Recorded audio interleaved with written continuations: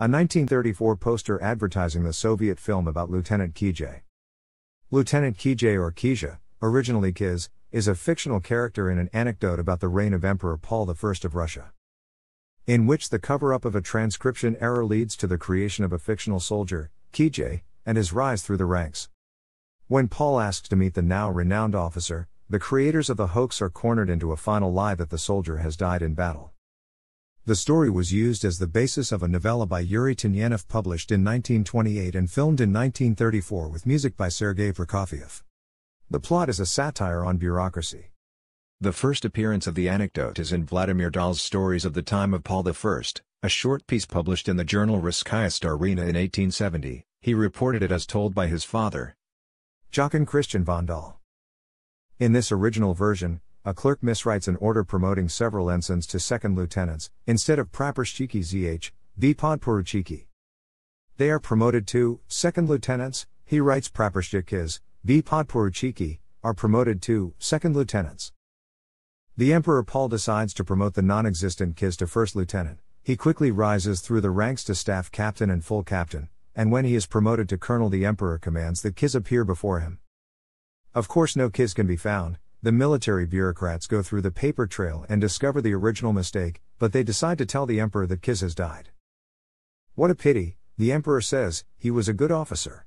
Yuri Tynyanev, who had been researching the period for his historical novels Kuklia and Smert Vizir Mukhtara, wrote a novella based on Dahl's story that was published in 1928 in Krasny in November 01.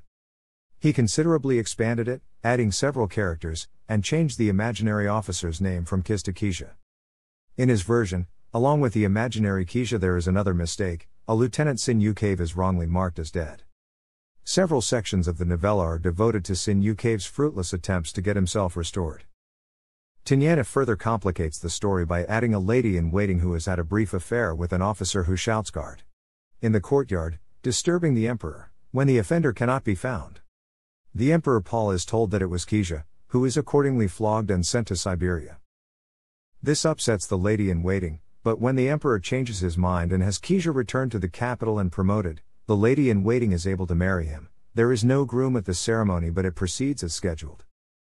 And she has a child from her brief encounter, and she quite happily lives in his quarters, carrying on affairs, while he is supposedly in the field with his regiment. In the end the emperor, increasingly paranoid and lonely, feels the need to have someone as dependable as Kizhe near him, promotes him to general, and orders him brought to his palace in St. Petersburg. Since this is impossible, he is told that Kizhe has died, and the general has a state funeral as the grieving emperor says sic transit gloria mundi. The last line of the story reads and Pavel Petrovich, the Emperor Paul, died in March of the same year as General Kizhe, according to official reports, from apoplexy. The story was made into the 1934 film Lieutenant Kijé. Directed by Alexander Faintsema, which is now remembered primarily for its soundtrack, the first instance of the composer Prokofiev's new simplicity. The story is often parodied in fictional works making fun of bureaucracies, most famously in the form of the MASH episode Tull, featuring a fictional captain of similar provenance. The conventional romanization of the title is Kizhe. The usual spelling Kijé corresponds to correct pronunciation in French, but in many other languages, such as English, German, and Spanish, this French spelling often leads to mispronunciation. The sound is a voiced sh, and sounds like the s in measure when said by a speaker of American English. Also uses the French transliteration Kizhe for his name, leading to similar mispronunciation. Thanks for watching.